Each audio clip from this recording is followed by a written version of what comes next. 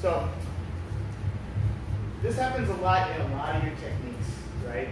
Where the second hand has to be here covering. Okay? What if I miss? What if for whatever reason he blocks this or he covers it, he checks it, right? And I don't have this up here. In his panic to get away, as he backs up, bang, he's gonna come right through my face and hit me. Okay? Or he could elbow me or whatever. Okay? So the thing about the American Kenpo system is that we're always checking. We're checking.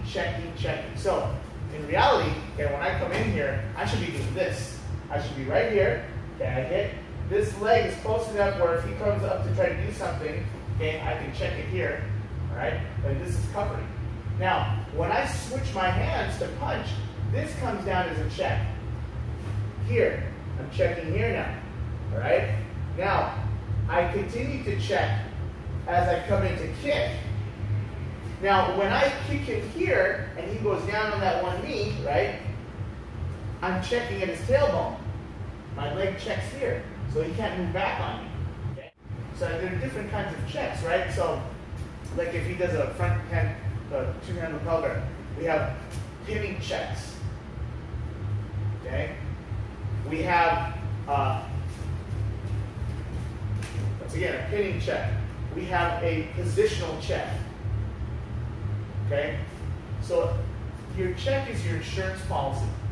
It gives your other hand something to do. It gives your other limbs something to do so that they can't come up and hit you accidentally. There's a story that Ed Parker tells about why he discovered the check, right? There's a story of a hunter that was out in the woods one day and he spotted a buck. He shot the buck.